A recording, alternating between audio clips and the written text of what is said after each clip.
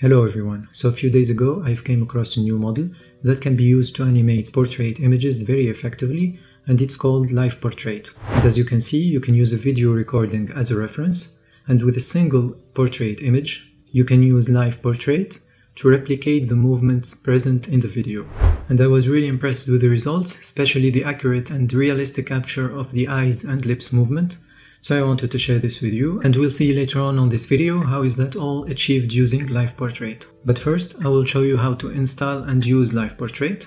It's quite simple, and then we'll take a quick look on the paper they released for this model. And by the way, I really like it when they release the paper along with the code, because then we can reproduce the same results that they reported in the paper. And on top of that, we can better understand the different contributions that's been made. So if you find this video helpful in any way and you want me to do more like this one, just let me know in the comment section. Alright, so now let's get started.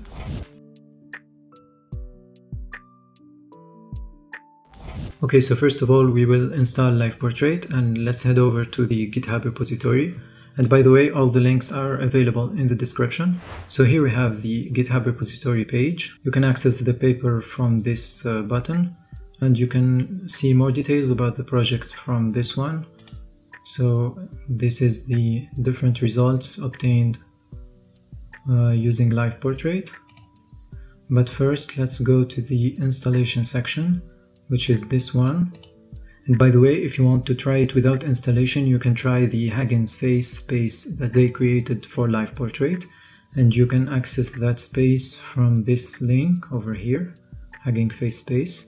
So to install LivePortrait, the first thing we need to do is to clone the repository. Then we need to create the Conda environment and install the different dependencies. After that, we just need to download some pre-trained weights, and we will be all set to try LivePortrait on our local machines. So you just need to copy this command, and in the directory where you need to install it, you simply launch command prompt, and here just paste the git clone command, and we just need to wait a little bit for the repository to be cloned. So there we have it. So the next step is to access that repository on our command prompt using the cd command. After that, we need to create our Conda environment and activate it. So you simply need to copy both of these commands. And by the way, you can use other virtual environment, but you need to set the specific Python version, which is here 3.918, and then you need to install the other requirements as well. So here let's say yes. Alright, so now the Conda environment is created. We need to activate it, so we're gonna use this command. And then we need to install the different requirements. And now we need to wait for the different dependencies to be installed. It's gonna take a while to download, so I will fast forward this part for you so you don't have to wait. Alright, so now we have all the dependencies installed, and our Conda environment is ready. So the next step is to verify that you have ffmpeg installed in your machine. I already have it installed, so I'll skip this step. And for the next one, we need to download the pre-trained weights for this model. So either you can download them from Hugging Face by cloning this repository, or you can download them directly from Google Drive. So I will go to the Google Drive link. And after downloading them, we need to place them in the pre-trained weights directory. So here we have the weights. So what we need to do is click on download all, and then a zip file will be created, and we just need to wait for it. So I'll fast forward again so you don't have to wait. Alright, so let's go back to the repository and verify the directory structure and where we need to put the weights. We need first to extract the weights.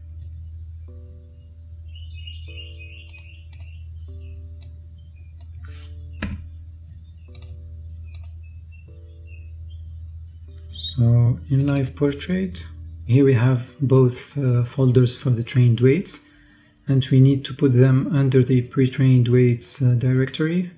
So simply slide them under that directory, and that's it. So now we simply run the Gradio web application, and to do that we simply need to open a command prompt in this directory, and then activate our Conda environment. So Conda activate LivePortrait, and then simply run the app.py Python file.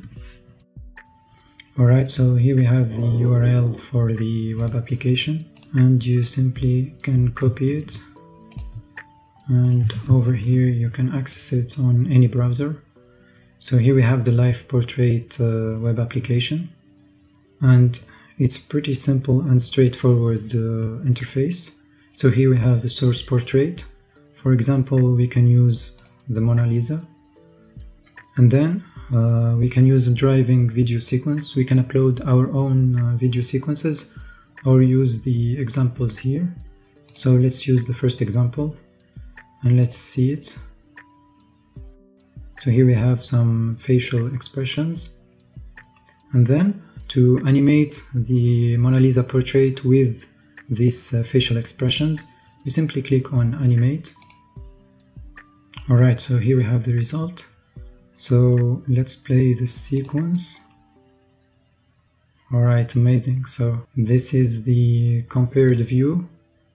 So we have the driving sequence, the input image, and then the result. I'd say it's quite impressive. Let's try another one. And then change the driving sequence to this one with more extreme facial expressions. Alright, let's animate it and visualize the result. And here we can see the advancement of the animation. It's taken around 2 minutes. Alright, so here we have the generated video sequence. It took around 2 minutes to finish animating the portrait, and the resulted video sequence is half a minute. And that's pretty fast, I would say.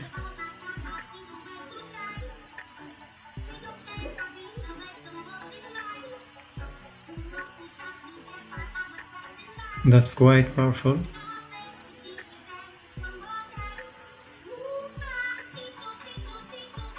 Alright, so let's see the comparison between both sequences.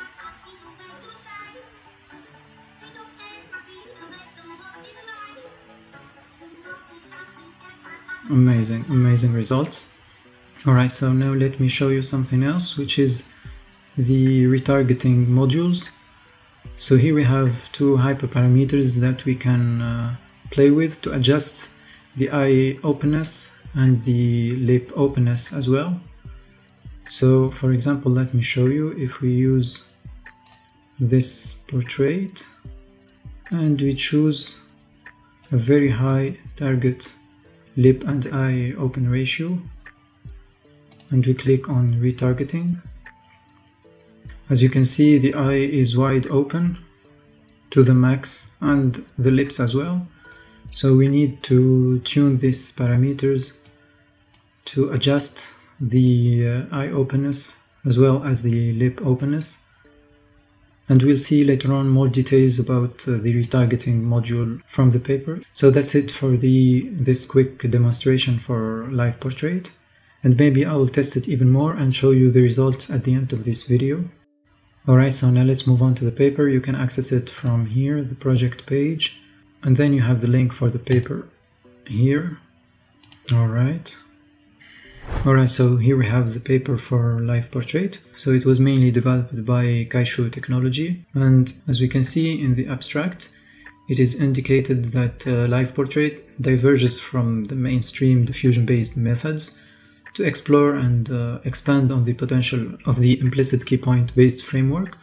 And as mentioned in the methodology section below, it builds upon and enhances the video-based portrait animation framework that is known as Vid2Vid, and that was introduced by NVIDIA in 2021. So as it is mentioned here, it introduces several enhancements to balance the efficiency and quality. The first enhancement is the large dataset that they trained it on, which is made of high quality frames, and that was clearly reflected on the results that we've seen earlier. They also went with a mixed image video training strategy, where an image is used as a source and then we use a driving video sequence. And they improved the optimization objectives and other technical details, and we'll see a little bit about that later on. but I think the most notable enhancement that they presented in this paper is that they used the implicit key points to effectively represent what they call the blend shapes. So the blend shapes are basically predefined facial expressions, such as smiling, frowning, or raising eyebrows. So with these key points, they were able to seamlessly manipulate those blend shapes. Also, they utilize stitching and retargeting modules, as we've seen earlier. So briefly, the main mission of the stitching module is to paste the animated portrait back into the original image without pixel misalignment. It's also used to restitch cropped face images back into place after animating them, like what's shown here in the first figure in the paper. As for the retargeting module, its main purpose is eyes and lips retargeting. So as we've seen in the demonstration, it allows for more controllability over the eyes and lips. So it allows to control the eye openness and to fine-tune the lip closure. And we'll go through more technical details about this module later. So obviously the eyes and lip movement are crucial to convey a realistic animation. And even a slightly weird eye movement or a slow eye gaze can ruin the whole animation and make it look more fake. And that's also true for the lips movement during speech. So this retargeting module is used to tackle this issue, meaning that they ensure lifelike eye behavior and adjust lip shapes to match the desired expression provided by the driving video input. Alright, so these are the main components for LivePortrait, and from what we've seen, it's pretty fast, even on my 6 GB VRAM, but it's reported that it can reach 12.8 milliseconds per generation on an RTX 4090 GPU. So now let's continue with the paper and check the model training process. So the training is conducted over a 2-phases process. The first phase pipeline is shown in this figure. So we start from the left side with 2 inputs, a source portrait image and a driving video clip. Then the first step is to extract the appearance and motion features. So here the appearance features as well as the implicit key points are extracted from the source image. We also calculate the driving implicit key points. The key points are calculated using the following equations. And as we mentioned before, these kind of key points extraction were introduced in the vid-to-vid paper. And in that paper, we can see why they chose that type of transformation to apply to the canonical key points. So for example, this is what we call canonical key points. And by applying some transformation, we obtain the implicit key points. But in the LivePortrait paper, they actually modified these equations to account for the scaling factor that they introduced. And the next step is to use a warping module, which will use these key points to generate a flow field that is then used to warp the extracted appearance features. Now going back to the NVIDIA paper, here we have more details about the warping module. So these flows are basically used to map points from the feature space of the driving video to the feature space of the source image, and they are defined as such. And then the warped source features are concatenated and passed to a UNet feature extractor. And then by applying a softmax function, we obtain the flow composition mask, which is then combined linearly with the warping flow maps to get the final warping map, noted W. And by applying it to the source features, we get the output of the warping component, which is WFS. And now, as a final step, we pass that to the decoder and we get the output image after applying few upsampling operations. So in the vid-to-vid paper, they used different architectures for the appearance and motion extraction. So they used a downsampling CNN, a UNet, and a ResNet. But in the present paper, the LivePortrait model uses a single model architecture for all extractors, which is the ConvNext V2 Tiny. Now this is basically the first phase of training, and it's quite similar to the training process in the vid-to-vid paper as we've seen. But here they also updated the loss function or the objective function. The loss is a combination of perceptual and GAN losses. And during the first training phase, the appearance and motion extractors are trained fully from scratch, as well as the warping and decoder modules. So in the first phase, we train all the components from scratch. Now let's go to the second phase of the training process. The appearance and motion extractor are frozen, as well as the warping module and the decoder, and only the stitching and retargeting modules are trained during this phase. So let's see it in more details in this figure. So here we can see the input and outputs for both modules. The one in the top is the stitching module, and the other two are retargeting modules. So the process for the stitching module is quite straightforward. Using the implicit key points obtained from the previous step, it estimates a stitching deformation offset of the driving key points. Then the driving implicit key points are updated by adding that calculated or estimated offset. And using the decoder, we can obtain the predicted image. And by comparing it to what we call a self-reconstructed image, we can calculate the loss as follows. Now they call the self-reconstructed image the image obtained by passing the source input image as both the source and the driving image, as we can see in this notation. As for the retargeting modules, a similar process is conducted.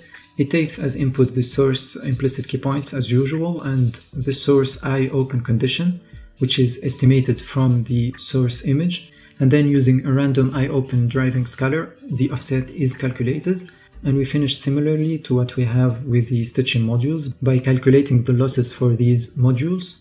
So that's it for the second phase of the training. Now, as you may have noticed, they didn't talk in details about the architecture that they used for both the retargeting and the stitching modules, but we can check that in the source code since this is an open source project. So that concludes basically the training methodology that they used. Now I won't go over the remaining parts of this paper. I was mainly interested in the training methodology and the architecture that they chose. However, if you're interested, they conducted several experiments with their model and pointed out the points of strength and weaknesses. So feel free, of course, to check it out. And that's it for this video. I hope that you find it interesting and informative, and see you in the next one.